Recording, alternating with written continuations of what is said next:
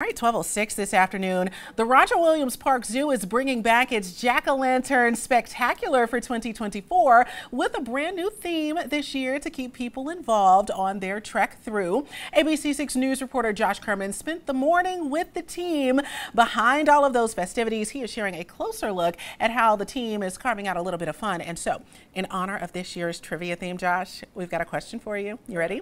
All right, so how did early New Englanders protect themselves from evil spirits?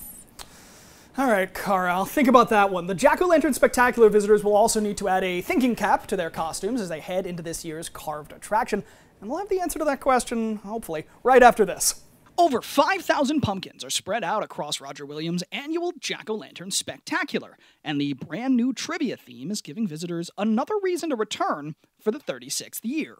I'm the type of person, I've seen something once or twice, I've been there, done that, but I think changing the themes up maintains the interest for the show, and people come back every year. The team starts crafting ideas at the start of the year, and work really hits a fever pitch around August. I think it gets easier though, right? The more you do it, the better you get. It's like anything else.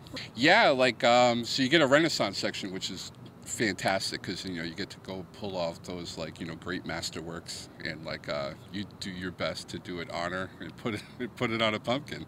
The event is open from 6 p.m. to 10:30 every night through November 2nd. If you told me 36 years ago, I'd still be doing this.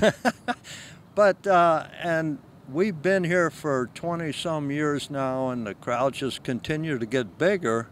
I just think the artistry gets better every year. This crew that we have, I think, matches up against anybody in the world. Tickets are available online, and we'll have a link to check it out on our website, abc6.com. And there are quite a few brain teasers when you go out to visit the trail, so make sure to sharpen up on your spooky facts. Now, Cara, you had asked, how did early New Englanders protect their homes from evil spirits? I think the answer, by hiding their shoes in the walls. The belief was the item had absorbed the essence or the soul of the former wearer. In the newsroom, Josh Kerman, ABC6 News.